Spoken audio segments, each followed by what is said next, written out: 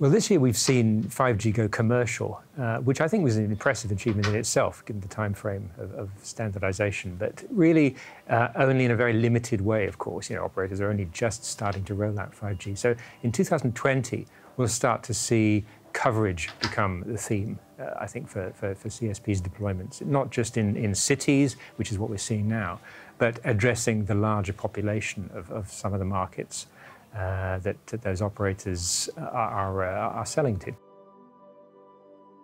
Real 5G will come because 5G core is coming, Cloud RAN is coming, standalone new radio is coming.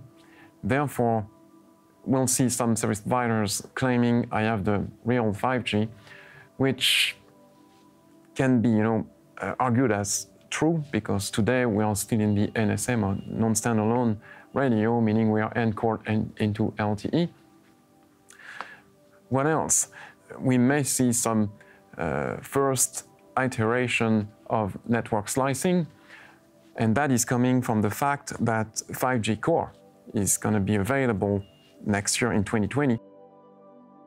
In the telecom space, what I see as the top trends for 2020 are essentially around 5G becoming real.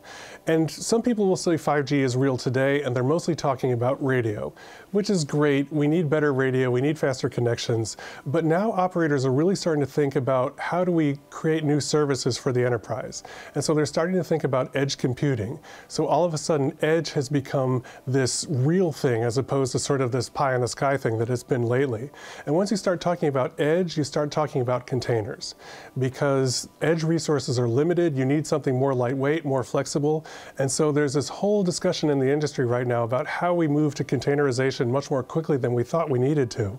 And because we've already virtualized some functions onto virtual machines, how do we manage virtual machines and containers jointly in sort of a seamless environment to make sure that we're getting the service quality that we want? It's a much more mature conversation from my perspective than it was even last year. Key market development trends for 2020, I think, will be moving towards the cloud-native core.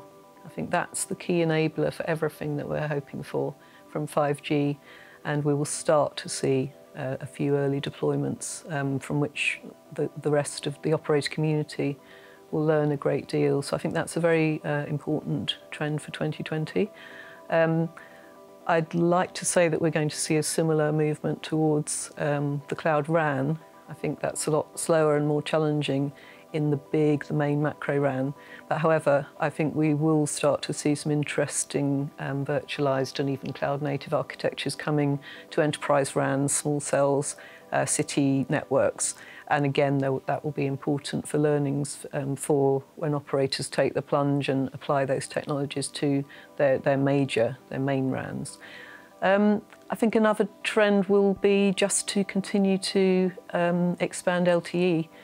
And it's easy to forget about LTE, but certainly in our forecasts at Analysis Mason, we don't foresee investment in 5G overtaking that in 4G until 2022 or 3.